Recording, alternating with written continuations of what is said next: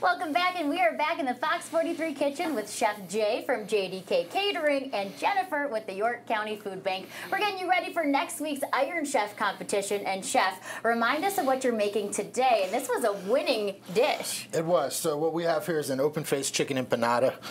So we've shredded up some fajita-style chicken that we pan-seared and finished in the oven. We have a nice pumpkin mole sauce that has been put together. One of the key things about the mole is we added the Mexican chocolate at the end to kind of bring out some of the bitterness in the sauce. So what we have here is our empanada shells that I've just topped with chicken. We're going to take the pumpkin mole and just do a little bit of dab right on top. And then we're going to take some of this fresh Mexican cotija cheese and some coriander leaves.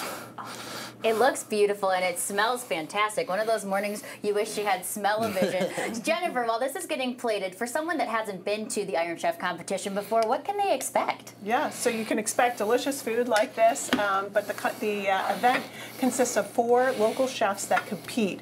They compete for an appetizer, an entree, and a dessert, and they have to use ingredients that are commonly found at the food bank that we provide to them, some special ingredients. Very cool. And as you mentioned, this was the winning appetizer last year. So we're not trying it till the end of the show, but I'm very excited to give it a try. How can people get tickets, Jennifer? They can go to our website, and there are some tickets available, but they are selling fast. So we would suggest you go to the website soon and purchase your ticket. But it's a great event, and all the proceeds go back to supporting the York County Food Bank. Such an important cause.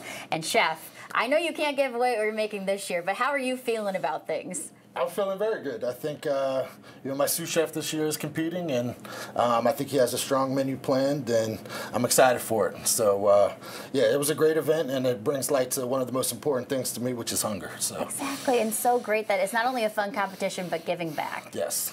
Fantastic. If somebody is interested in learning a little bit more, where should they head to?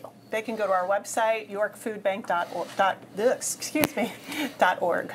Perfect. And we'll make sure we get this up on our website as well, so people can just go to us, fox43.com, and just click it. We'll bring you right there.